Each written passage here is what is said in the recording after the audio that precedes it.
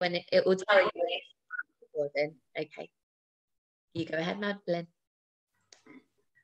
Hello, everyone. Thank you very much for inviting me to share my experience with you and with the board. My name is Madeleine LDA and I'm 32 years old. I've got a diagnosis of Asperger's, which is a form of autism, and I've also got social anxiety, general anxiety and depression.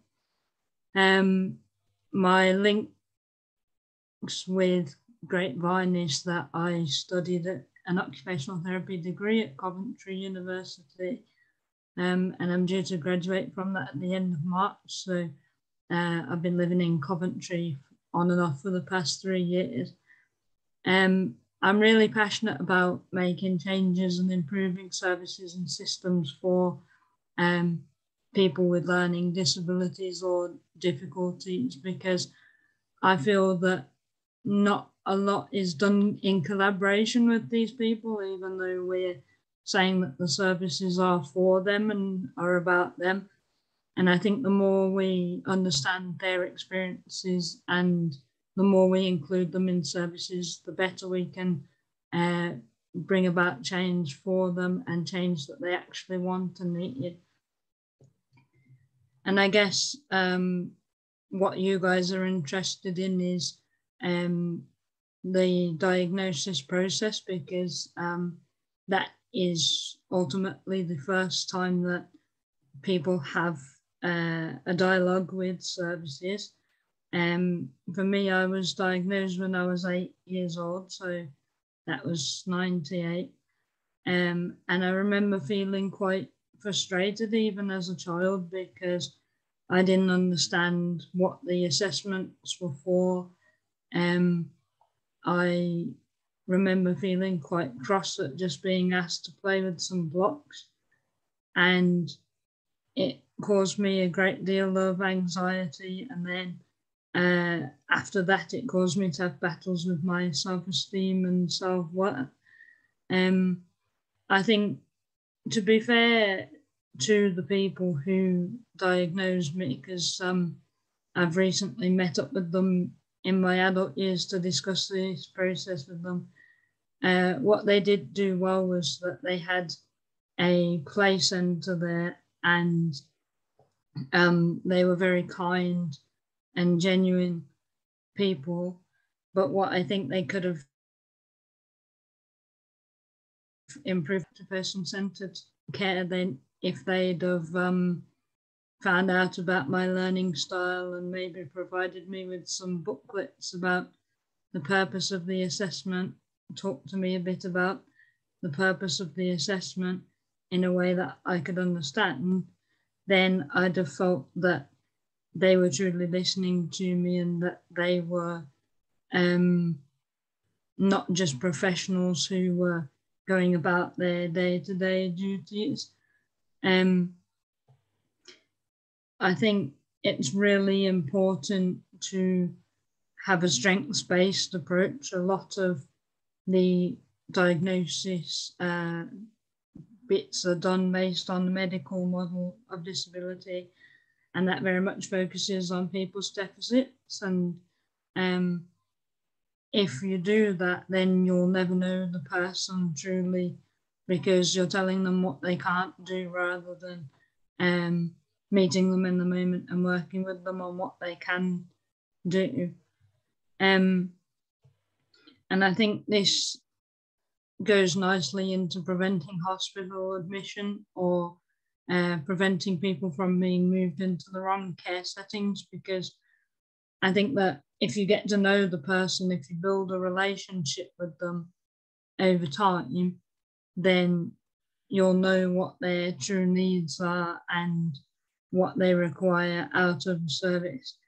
I do understand that that's not always possible, because after having completed an occupational therapy degree, I know the strains that there are on services. I know that clinicians have caseloads of 60 service users. Sometimes I know that there are time pressures, etc.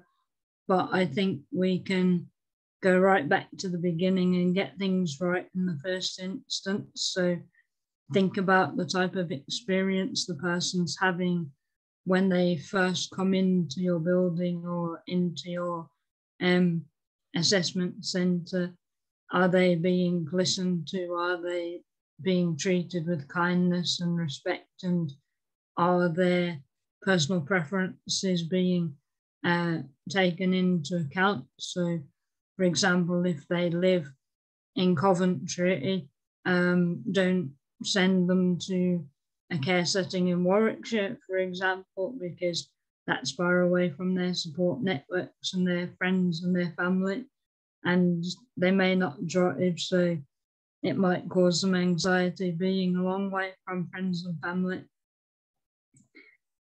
In terms of service development, I think there is a lot that we're doing right, but I think that there's a lot that could also be improved as well, particularly communication between services. So, for example, if you've got somebody who has been to lots of different services and needs a multidisciplinary approach to support, then if every professional who they come into contact with reads their notes, for example, knows all of their preferences, their likes and their dislikes, knows what their favoured activities are before that person enters the next service, then it saves a lot of time, firstly, because you're not having conversations over and over again, and it makes the person feel valued and makes them feel like they're being listened to. And then once we've got that right, we can move from there. I think knowing people's access needs are really important as well, because having to explain those over and over again is really difficult. I did some work with Open Theatre Company, Coventry and Birmingham, and they're a theatre company for young people with learning difficulties or disabilities. And they have a document which is called an access rider document. On that document, they record every access need that person has, be it from needing regular breaks because of concentration, right the way through to how they want to be paid for their work, if they are being paid for their work. And what that document does is it provides the start of a conversation so that people can explain their needs to you, and then you can move forward from that conversation to find the service that works for them. When services don't communicate with each other, I found this very difficult personally. So when I went on placements, for example, I had a member of staff from Coventry University who would meet with me before the placement. We'd document my needs, and then we'd pass those needs on to whoever the practice educator was on that placement setting. I have quite a few access needs. I have had 2 spinal operations, so I can't lift any more than 5 kilos, for example. And I have travel anxiety, so when I travel from place to place, I need a bit of support with planning routes, and I might need taxi support, for example. When this wasn't communicated over COVID-19, I was working in a GP practice in Burton-on-Trent, and this was at the height of COVID, the second lockdown in December 2020. And not only did my practice educators find it very difficult to work with me, but I found it difficult to communicate and work with them. And this caused chaos in running the service. So if that's from me, who's on an occupational therapy course, imagine how difficult it is for somebody who may be non-verbal and may be wheelchair reliant to explain to somebody their access needs if they're not properly communicated and documented by health professionals. I think it's really important for the CCG to build accessibility into the way that they design services, and also to for the LDA to bring things that have been discussed in this meeting into service behaviours. So, for example, I worked with a trust in Birmingham who had positive behaviour and compassion and empathy as their top behaviours in the service. And when that was truly applied, you could see the difference in the working environment. Staff were kinder to each other. They included the service users in the decision-making process. They collaborated with service users to help develop their and expand their ideas for therapeutic relationships and interventions. And the service users really felt the difference, and they said that the behaviour was positive and it inspired and uplifted them and improved their health and well-being to know that they were actually truly being listened to and included by professionals. I think sufficient training for staff and managers is essential.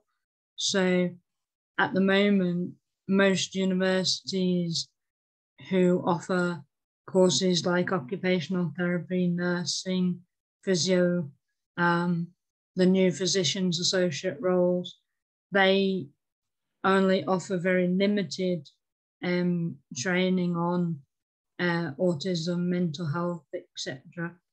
And what that does is it leaves us with a society and a body of clinicians that don't value people with these needs and experiences.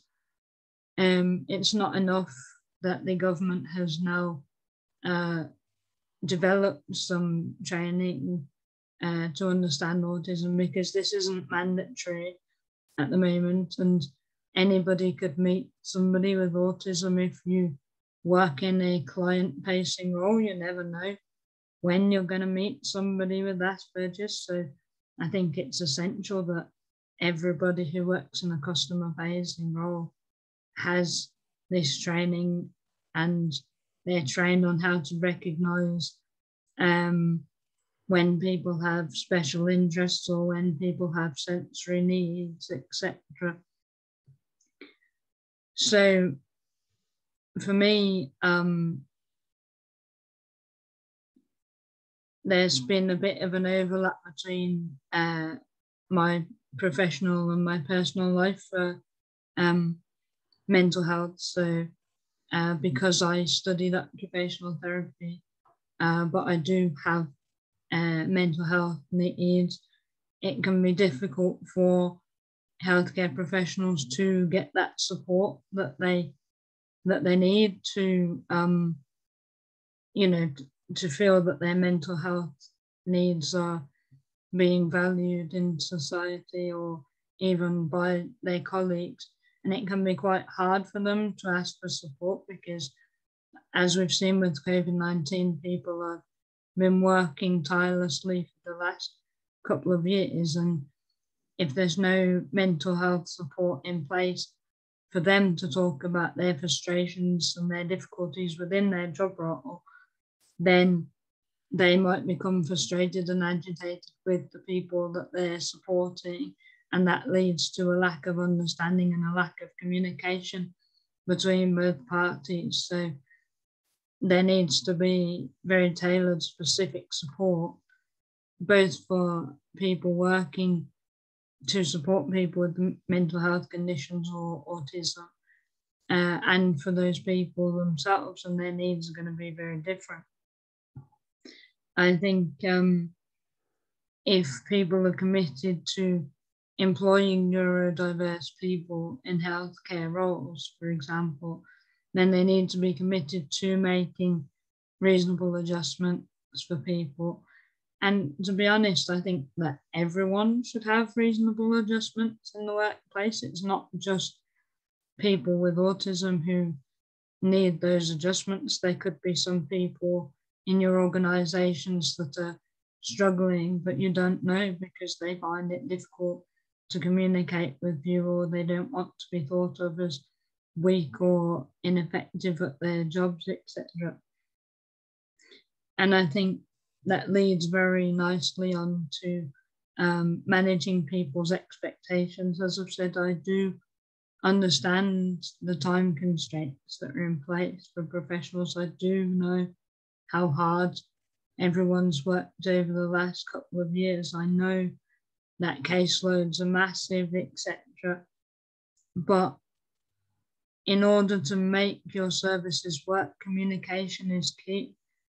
You need to set expectations for people right at the beginning, not in a way that makes them feel like you're giving them a telling off or something, but so that they know what you have time for, what services you do provide, and how you can support them effectively. And I think that communication, it's essential to somebody with autism, you know,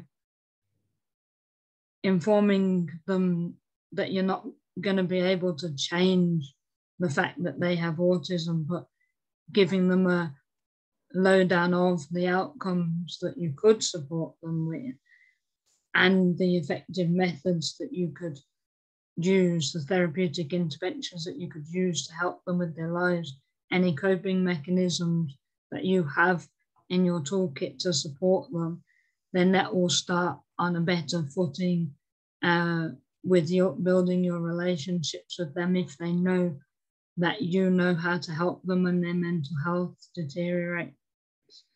I hope that this has been useful for you. Thank you very much for inviting me here today. Apologies that I couldn't be there in person, and I hope that this has given you something to think about when you're designing your services or going forward with further meetings.